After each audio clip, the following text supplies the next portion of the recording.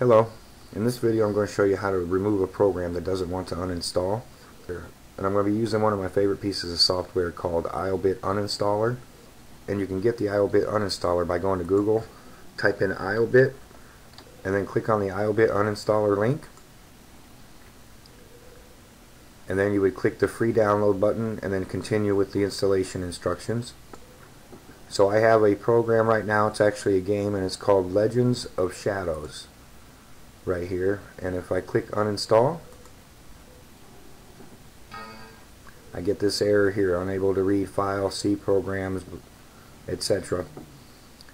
So now I'm going to open the IOBIT Uninstaller, and I'm going to scroll down until I find the Legends of the Shadows. Here it is right here. Then I'm going to click uninstall.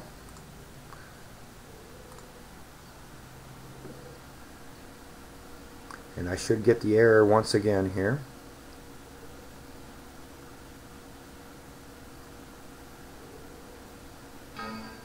And there it is. So then I click OK, and then I click on Powerful Scan. There's also an option here for forced uninstall. If you didn't go through the uninstall process first, just go straight to the forced uninstall. That'll get rid of it also. I'm going to select all the registry key entries,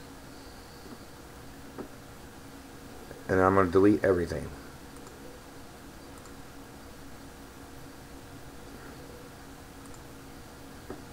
Scroll down.